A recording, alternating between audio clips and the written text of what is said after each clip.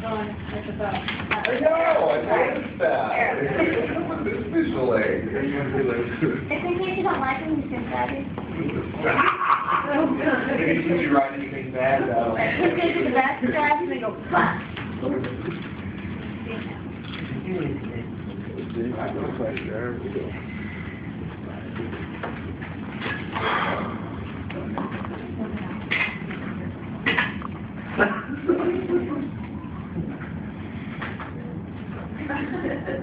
Stay down, right? You're not coming out. I love making these shells. I don't understand people that have the patience to stop doing M&M. Not killed, are Not even heard of sucking on to M&M. I'm like, wow.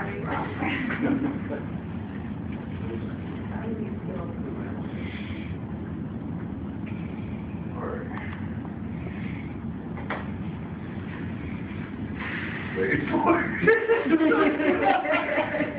That's already got my attention. Oh my goodness. Questions, comments, laughter, all that. Hold on, because I'm going to have to see through this. I've timed myself 4 or 5 times. Only had about 4 or 5 seconds of leeway at the end. I'm fully expecting to go over time. I have faith in you. He's not going to start until you start, so. Oh my goodness. All right.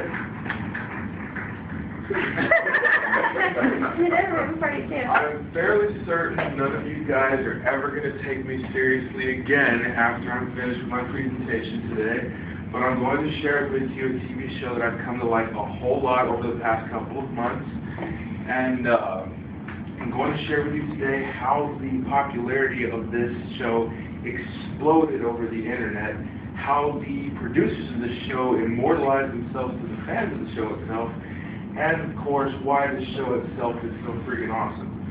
It's painful for me to admit any credibility with any of this whatsoever, but I have been watching the show since March, and I've been an internet, nerd for the past 5 or 6 years. I really encourage you guys to go check this show out yourselves. YouTube has all 26 episodes in 1080p ultra high definition for free to watch, maybe by yourself or with your kids. Hint, hint. And the show I'm talking about is none other than My Little Pony.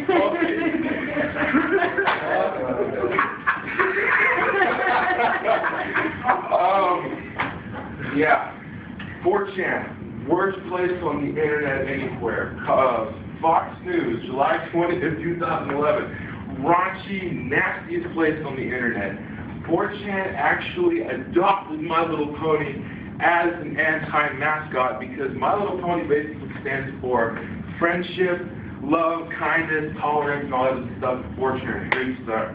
They love corrupting that kind of stuff. And basically, 4chan was the one that started the whole thing.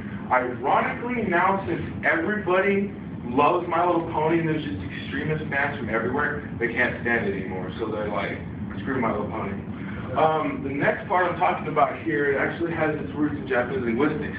Ten Karaka Etekuru, which means to come down from the heaven associated with the lower folk. That's basically what Lauren Faust, the producer of the show, did. She actually one-on-one Q&A'd with some of her fans instead of just sitting up high and releasing press releases every now and again, like most shows do. As you can see here, this poor little pony is cross-eyed as can be, and that was actually either a joke by an animator or an accident. She was only in a background scene for about 2 seconds. Someone spotted her. She told, or whoever it was, told the internet about it, and her popularity exploded. Ironically, this cross-eyed pony is like one of the most favorite characters of the fandom out there. It's highly ironic. Also, Lauren Faust immediately enamored herself with her fans because she defended them. All right, and someone actually asked her, how did it feel to know that the show she created for little kids was obsessed over by sexually repressed man children? Not me. She said right here, I feel that the people who call them that are ignorant assholes. And she created the show for everybody to watch, including male parents with their daughters, bro. And I found that actually on a blog post on July 20th, 2011. And this is actually a screenshot of the thing itself. What's highly weird is that I've noticed that the show has progressed. There's been a huge amount of fan service in the TV show, which is kind of weird, I'm not gonna lie.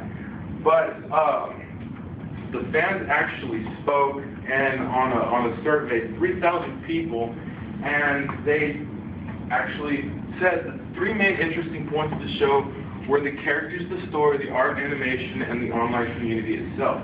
As you can see down here, this tiny little sliver of the pie chart is actually returning fans. So this show has recruited basically new blood from the ground up. And the reason that that percentage is so very small is because, as you can see here, the overwhelming majority of the fandom is male. So don't think I'm a weirdo. We got about 3,520, which is a humongous, that's just for the people that were surveyed. Most of them are over the age of 20 years old. My God.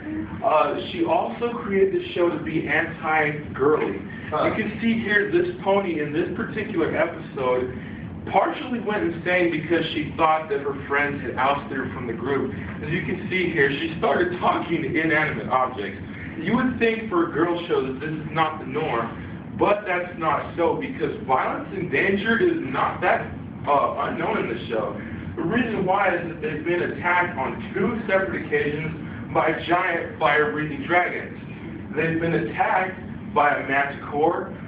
They've almost had the land plunged into eternal darkness by an evil ruler. One of them was actually turned to stone by a cockatrice. One of them was almost turned to stone by the same cockatrice. They were attacked by a giant 4-headed hydra. They were also attacked by a giant bear. And as you can see, the fandom just gets really out there, like wild out there. I'm not kidding. There have been some amazing things out there. I can't believe it. Someone actually made a video game modification that featured My Little Pony content to Super Smash Bros. Brawl. And as you can see here, there's just so much that the fandom has to offer. It's ridiculous. Anyway, my conclusion, thank y'all for not chasing me off the stage here for my presentation. But in review, I've covered why the fandom itself was started, how the producers of the show actually, immortalize themselves with their fans, and of course, how the show itself is so freaking awesome. In conclusion, that's pretty much it, and that is my presentation. I want to request one thing, and that is what was presented in this classroom stays in this classroom. That's actually pretty much it. I'm getting the hell out of here. Later.